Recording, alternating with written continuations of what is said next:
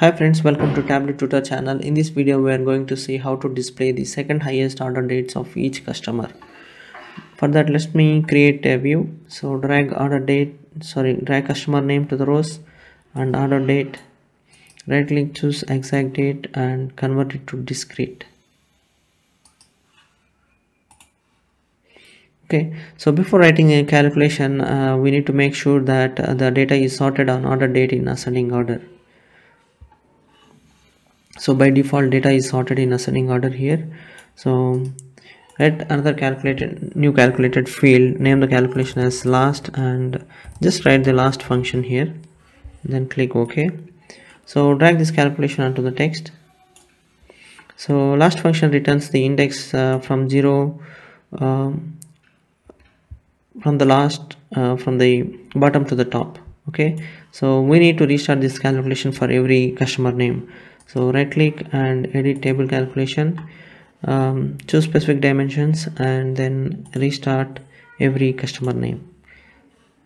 So we have the index for each customer name from starting from 0 from bottom to top. So we need to get only the second highest order date. So if you see the second highest order date, last function returns 1 for every customer. So this is the idea. You just need to drag this calculation onto the filter. Just press Ctrl and drag this to the filter and then choose just one. You can select one and then click OK.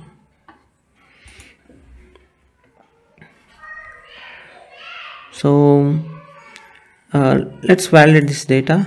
Okay, so here we have for Aaron we have 3 dates or 3 order dates, 10, 18, 7. So the second highest order date is 18/2/2021. If we go to the sheet 1, we have the same date displayed here. So let's check for another customer.